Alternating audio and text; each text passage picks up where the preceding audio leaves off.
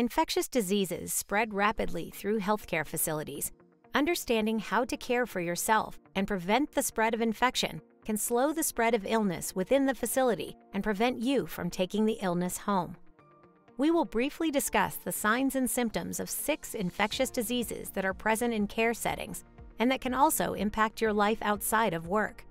Transmission of these diseases can be stopped or slowed by following precautions like wearing appropriate PPE, paying close attention to hand hygiene, and changing your clothes upon returning from work. Influenza, or flu, is one of the many contagious diseases you will encounter in your career as a CNA.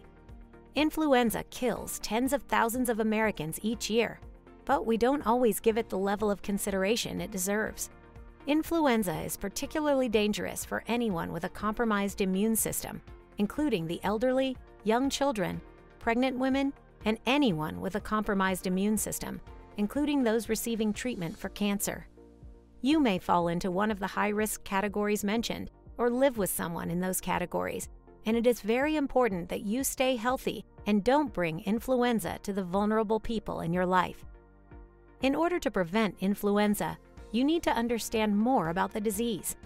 Influenza is a viral infection transmitted through infectious droplets. Many illnesses mimic flu, and the symptoms are fairly generic. Symptoms include fever, chills, dry cough, aches and pains, headache, and less frequently, sore throat, congestion, and GI issues. Luckily, there is a rapid test for flu. If you or a patient is a suspect case, you can be tested to see if you have contracted the virus. You will be asked to follow both standard and droplet precaution protocols when working with influenza patients. Follow the directions for donning and doffing PPE, masking, and equipment disposal and cleaning. A vaccination is available each year for flu and at most pharmacies, big box stores, and health clinics. Unfortunately, you need to be immunized against flu each year because the virus quickly mutates, and you should be immunized in early fall before flu season begins. In addition to following precautions and getting immunized, consider changing your clothing and showering as soon as you return home. Germs cling to your clothing and can be unknowingly transferred to surfaces and family members in your home, leading to potential contamination and infection. Tonsillitis or pharyngitis is something you may not encounter frequently if you primarily work with elderly patients, but it is something that you need to be aware of as a CNA.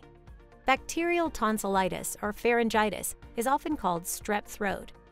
While relatively uncommon in adult patients, strep is highly contagious, spreading from person to person. Children ages 5 to 15 are at highest risk for contracting tonsillitis. Strep infections are the most common cause of bacterial sore throats in children, accounting for up to 30% of all sore throats in children. Following safety precautions at work will help prevent you from bringing the bacteria home to your family. Tonsillitis requires only standard precautions. CNAs and other healthcare workers should practice proper hand hygiene. You need to wash your hands for at least 20 seconds with soap and water between patients. Wear gloves and follow hand hygiene protocols for alcohol-based hand sanitizers. Only standard precautions are required when dealing with patients with tonsillitis. Infection can be confirmed with a rapid test or a throat culture. If a patient is diagnosed with a strep infection, they will need to start an antibiotic regimen and follow it as directed. Patients are not considered contagious after 24 hours of antibiotic use and can return to normal activity. The patient should continue to follow standard precautions even after being medicated for at least 24 hours. Symptoms of tonsillitis in adults can be mild or severe. The most common symptoms are sudden onset of sore throat, pain when swallowing, and swollen tonsils. Symptoms are more pronounced in children. They may experience a headache, fever, GI symptoms, including vomiting, enlarged lymph nodes, and full body rash. Preventing the spread of infection depends on following standard precaution protocol, staying home when sick, completing your antibiotic regimen if prescribed, and practicing hand hygiene and respiratory etiquette. Preventing the spread of infection from your work to your home starts with you. Tuberculosis, or TB, is a bacterial respiratory infection that can last years. TB is relatively hard to contract without prolonged contact with an infected individual, but as a CNA, you regularly have prolonged contact with your patients. Your facility has a TB prevention plan in place. You may interact with patients who spend time in a negative pressure room or encounter patients who are participating in directly observed therapy, DOT, where they are observed taking medication for months at a time. TB spreads through suspended droplets in the air. You cannot catch TB by touching your patients, so you need to breathe the bacteria in to become infected. Most people are not infected with TB after a single exposure. It typically requires repeated exposure over a prolonged period for infection to occur. This is why most people spread TB to people they spend significant periods of time with, like family, coworkers, or other residents in a care facility. As a CNA, the best preventative measure is to correctly wear PPE, including an N95 respirator. N95 respirators prevent disease particles from reaching you. If you think you have been exposed to TB or start developing any symptoms, notify your provider right away. Your provider will likely order a TB skin test or a TB blood test to determine if you have contracted the disease. Your employer likely requires annual TB skin tests. Make sure to keep up with those requirements and follow up with a second test if your results are questionable.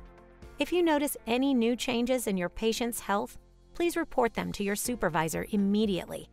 They may be a symptom of a larger issue. Some symptoms of TB include a persistent cough that does not improve, weakness, fatigue, and loss of appetite. Patients may have some or all of these symptoms. Skin infections are common ailments in long-term care facilities. Many residents cannot effectively communicate when a skin infection occurs. As a CNA, you may notice scratch marks or changes in your patient's skin during the normal course of your job. If you see any new changes in your patient's skin or comfort level, report them to a supervisor immediately. These may be a symptom of another issue. There are many different skin infections, each with different causes and symptoms, but we will limit our focus to just one: MRSA. MRSA, or methicillin-resistant Staphylococcus aureus, is a skin infection caused by staph infection and occurs both in healthcare settings and out in the wider world. MRSA can be dangerous for people of all ages, making it dangerous for you to take home to your contacts. MRSA infections can occur at wound sites. Limit your direct contact with patient wound sites regardless of MRSA status. Wear gloves and wash hands carefully after any contact with patient wounds. If your patient has a known case of MRSA, consider using dedicated patient care equipment that does not leave the patient room. This reduces the risk of transmitting the infection to other patients via contaminated equipment.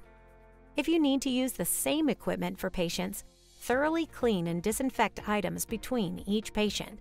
Finally, avoid sharing personal items with coworkers and patients. MRSA requires standard transmission-based and contact precautions. Follow all precautions carefully.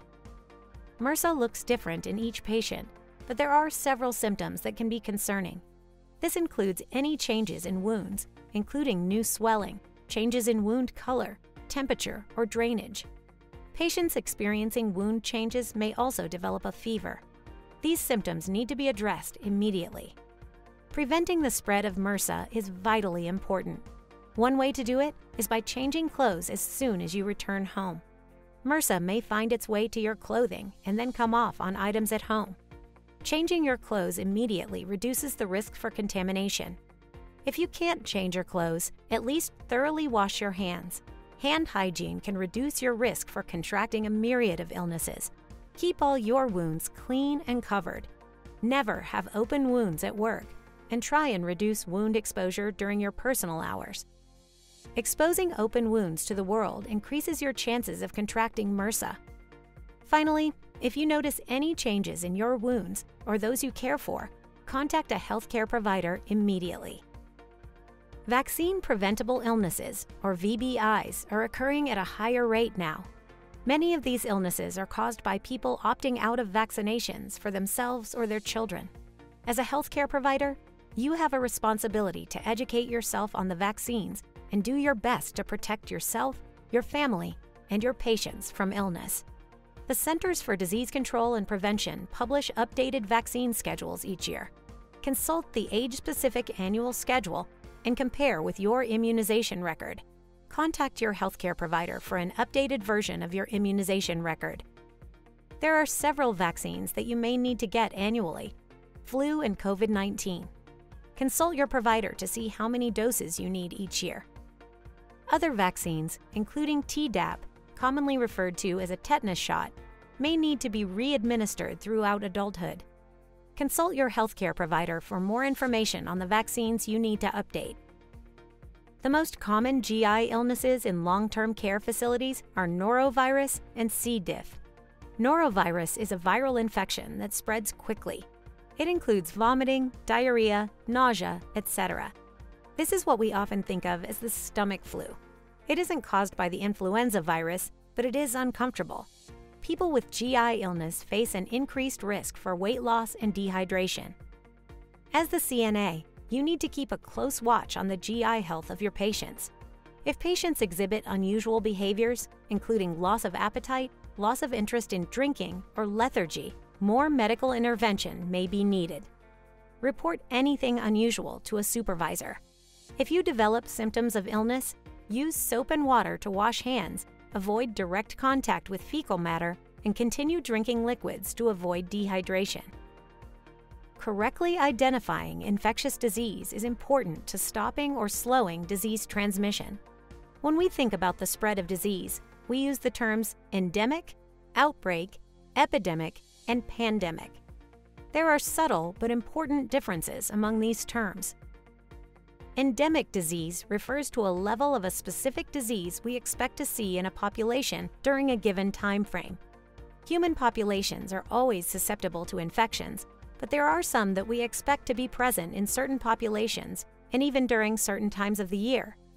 Influenza is endemic in the human population. We expect there to be a certain number of cases of influenza in a population during flu season. When disease exceeds the boundaries that we expect in a certain population or area, it is considered an outbreak. Outbreaks are limited to a specific setting, like a long-term care facility. For example, we expect a certain number of strep infections in LTCF each year. For this purpose, let's say that number is 10. When a facility exceeds the expected number of cases of a given disease, an outbreak occurs. Epidemics occur when outbreaks grow to a larger geographic area or group of people. Epidemics are higher than expected occurrence of disease in a specific population. Epidemics are not limited to infectious disease. Any condition can be considered an epidemic if it exceeds the expected number of cases during a given time period for a specific location.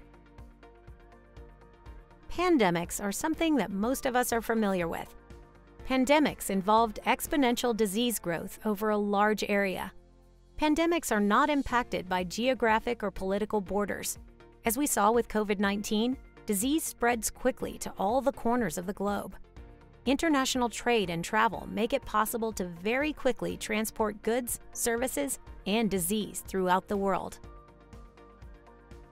Let's look at these terms another way. Endemic disease occurs in an expected area in an expected number of people. The circle shows several small pink dots, all contained in the bottom half of the circle. Outbreaks are limited to a specific area, but the incidence is higher than expected. The pink dot is larger and has white ripples, indicating the possibility of disease spread to other groups and areas. Epidemics are similar to outbreaks, but on a larger scale. The disease is still limited to a relatively small area, but transmission has increased, and the disease is spreading outside the original area. In the graphic, the white ripples are spreading the impact of disease outside the original cases, red, leading to additional cases with the same general group or area.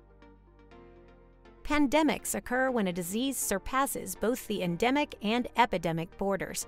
The disease affects a large area and population. COVID-19 is the pandemic we are most familiar with. COVID-19 cases exceeded the origin region and the expected number of people infected.